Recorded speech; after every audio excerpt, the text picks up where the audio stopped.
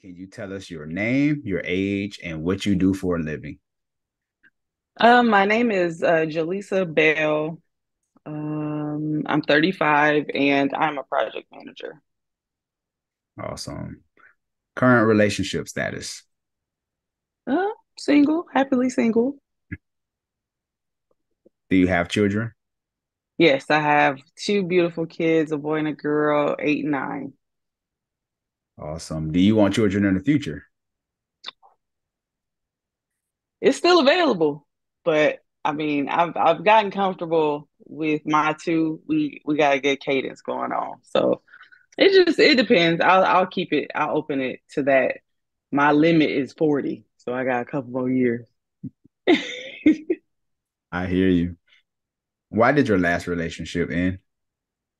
Um, It ended in divorce. The best way to describe it, we were on two different paths. I'll say outgrew each other and just certain things, certain values that we didn't necessarily align with. And we just part parted ways amicably. It wasn't any major animosity or Mm, anything. So yeah. that's important too, when you can divorce amicably, and still have a decent Yeah, kind relationship. of recognize that it's like, you know what, you may not necessarily be my person or you're no longer the person that I need to be with. And I had to accept that part. Mhm. So, what's a deal breaker for you? Ooh. Um, Communicating, I would say poor communication is a deal breaker because I think that was one of my weak points when I was younger.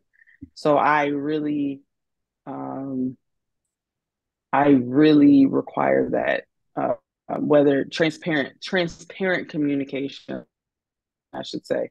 'Cause people know how to communicate, but it's effective.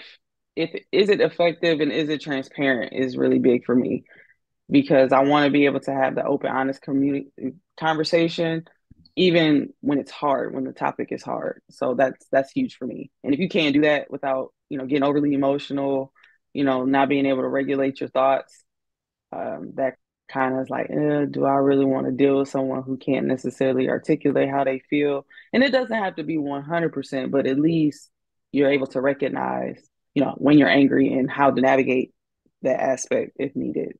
That's real big for me now that I'm older. Understood. How do you handle difficult situations? Mm.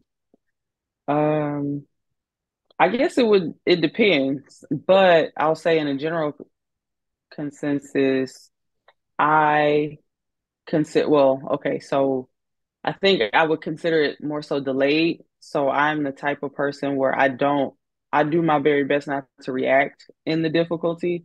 I try and process it before I then make my reaction.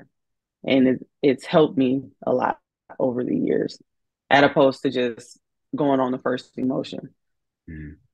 So you're the type that kind of like to process for a little bit, like, don't talk to me now. I need some. So yeah, to an extent, or let us talk it through, and I'm processing as we're talking. If it gets heated, like for instance, two people yelling and screaming, I can't handle that. So then it's like, okay, I would rather us not have a conversation and then let me think about it and then have a conversation after. But normally it's like I kind of look dumb because I'm like thinking I might be staring right through you, but I'm listening, but I'm just, letting it process so that I know how to say the right thing as opposed to just saying the first thing. That's good. So why do you want to be married? Why? I mean, a lot of things. It's more so the partnership. I do miss the partnership. The wanting to pour into someone. Aside, I'm with that with my kids, of course, but Mm. having that reciprocity with that partner, um, that person, your person, that partnership, that Batman and Robin, that the sidekick of each other, being able to confidently, share each other's time and energy together. Um, I don't know. I'm looking to really have someone to build with. I feel like I have a lot to bring, and I know this table thing is so cliche, but I have a lot to bring to the table, and I feel like I don't want it to go to waste in a sense. Um, I feel like you know I have uh my personality. I'm fun. I can be boring. I can be fun. I can be very serious, business like, but I feel like there's so many different sides to me that I want to share it with just one person, as opposed to having to give pieces of me to more than one person. Is something that I do currently feel like I'm ready to provide to now, more so than ever. Hmm. Hmm. I feel that. Okay, so we're gonna get a little bit deeper. I have three questions I want to ask you. Okay. Okay, just a little deeper, not too deep. Okay. Okay. When you were scared, sad, angry, or overwhelmed, who, if anyone, did you go to for comfort as a child? My mom. I went to my mother first. Mhm. Um, for like the hug, um, the rubbing my forehead, or my grandmother. And then my dad was the one I needed to, like, how like parents, if you see a baby crying, they be like, who did it? And the baby be pointing. So I go to dad when it was time to like let him be the enforcer once they figured out what was wrong. So that was kind of how the steps went. Mom Mhm. and grandma for the rubbing the head and wiping the tears, and my dad was the enforcer. So, Mhm. and he was like the little lion ready to protect his cubs. So That's what's up. That's cool. Are you a spender or a saver? a little bit of both. Okay. If I need to, if I have a goal in place, I'm definitely saving. But if I have a goal to spend something, I'm spending. So I think I have a pretty decent balance.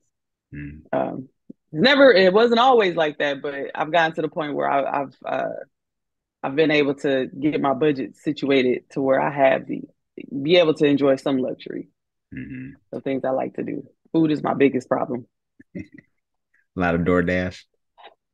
No, not even DoorDash. It's just I like food. So if I'm out and about and I see something, or I have a what do you call it? An impulse for something. Oh, I want to eat that. Yeah, that's why I go to the gym. Thank God. I hear you.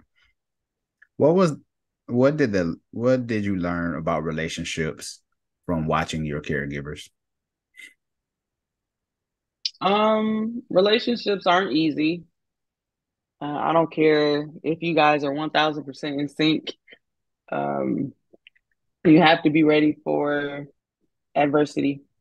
Is real big. I think a lot of failures occur because of adversity, whether it's finances, somebody loses their job, sickness. Then you got the external factors like your parents. I seen like my great grandmother. We had to take care of her, and it took a toll on my parents when they were together. Because focusing on that plus trying to take care of the kids and then having your own space.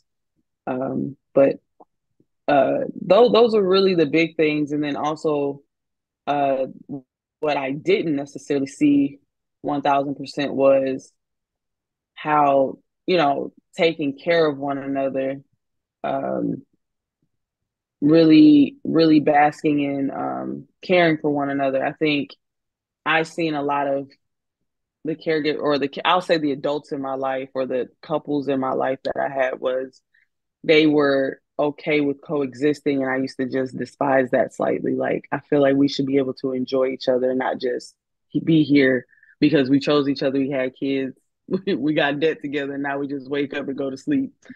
And that's something that I think that's what I kind of desire. I have like the fairy tale thought process, thinking like I can have it all, in a sense, where I can have the happiness, we can go through the trenches together, and still be able to reap the fruits of our labor at the same time. Mhm. I hear you. Oh, on the beach. Well, thanks again for taking some time out of your day to be a guest. Can you let everyone know how to get in touch with you if they want to slide in a DM? Where can they Oh, get in touch hey with you? DMs, what's up, DMs? So my Instagram handle is official underscore coach JBay24. I think you can that my I don't really usually Instagram is really the main place where a lot of people can find me. Okay. Um, yeah, hit me up there if you decide. What's up? No, I'm joking. But thanks Okay. for having me. No Thanks for having problem. me on the show. Yes, for sure. Well, we're gonna have everything linked up in the description below. So if somebody want to slide in the DM, just go in the description. Thank you once again for All being a guest. right. Take care. Yes, sir. Bye.